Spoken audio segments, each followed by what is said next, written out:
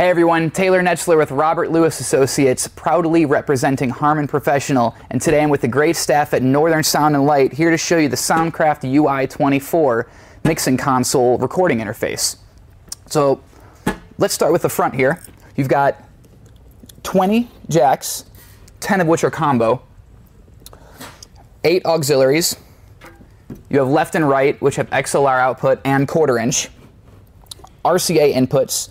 You have 2 USB ports on the front for a USB thumb drive or a flash drive. And then you have a B-type connector here to use this as an audio interface. Connect it to your computer, use it with Pro Tools, Logic, whatever your DAW of choice is. So on the side, we also have 2 Ethernet ports, an HDMI output, 2 more USB, a reset button, and a foot switch. Now, the foot switch can be used to switch patches. You can control the effects with that. You can set tap tempo. There's a bunch of different functions that you can change in the interface here. So connectivity-wise, you can have up to 10 devices connected at a time with this. The beauty of that is that you don't need an app. So whether you're using a iPhone, Android phone, Linux computer, BlackBerry, anything you've got, you don't need to worry about keeping anything updated. It's all HTML5 based. So the simplest way to connect to it is to use the internal hotspot. Now, there's one antenna on the front and an antenna on the side. So you set it to run on either a 2.4 or 5 gigahertz network. I typically like to use it with a 5 gigahertz network because there's a lot less congestion, especially when you get into a more crowded space. You're less likely to run into any kind of problems there. It's always best to use a Wi-Fi scanner when you're setting it up as well, just to determine the channel that's going to have the least interference.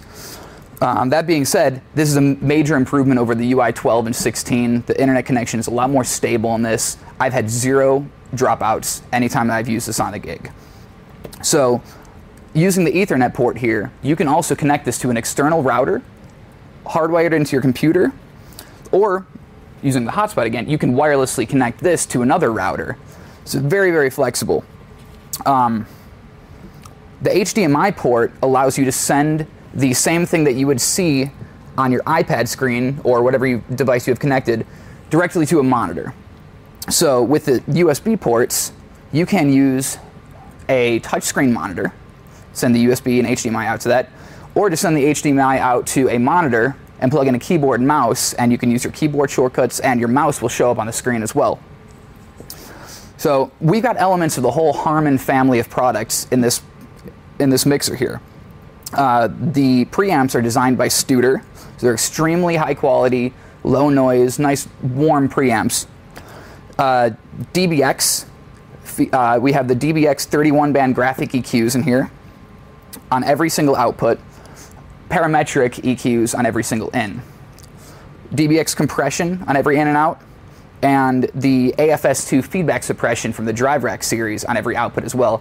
Really great, saved me a lot of times in my gigs from unexpected feedback. Something jumps up and it quickly creates a notch in there. You don't have to worry about it. It's just peace of mind at your gigs. You have 4 channels of lexicon effects. Now those effects can be either chorus, delay, or reverb, and you can switch the different types, whether you want kind of a more analog warm delay or a slapback. Really thick chorus, then there's multiple parameters of every one of those effects that you can control. As a guitar player, one of my favorite things about this is the fact that you have 2 channels of Digitech amp modeling. So I run into situations where I'm playing and I have a friend come up and say, hey, can I play? Can I plug in? I want to jam. And it's as easy as plugging your guitar right in here. You want to set the high Z impedance to properly load down your guitar pickups, and you can call up a Fender, Vox, Marshall, whatever your classic amp of choice is. You also have noise gates, input delays, output delays, and the patching is extremely flexible on here. You can, if you're using this connected to your computer, one of the beautiful things is if you want to run live plugins, you can do that. You can send this out to your computer, send it right back in, running auto-tune, any other amp simulators, any kind of effects you might use. There's 3 different ways that you can record. So the most simple way you can record on this unit is to plug a USB stick in the front here and just record your 2-track master output. Simple as that, just hit record. It records anything that's going out through your left and right here. You can connect it to your computer, and at that point, it's a 32 in, 32 out interface. Use it with Logic, Reaper, Pro Tools, Cubase, whatever your DAW of choice is.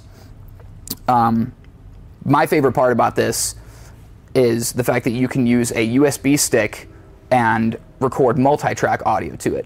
So you pull up on your interface here the multi-track setting, select which tracks you want to record, hit record. It'll automatically make a folder and it'll label your channels with the names that you've designated on here.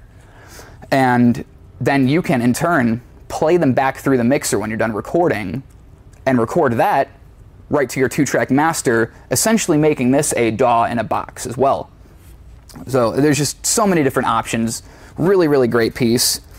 All in all, Soundcraft knocked it out of the park with this one.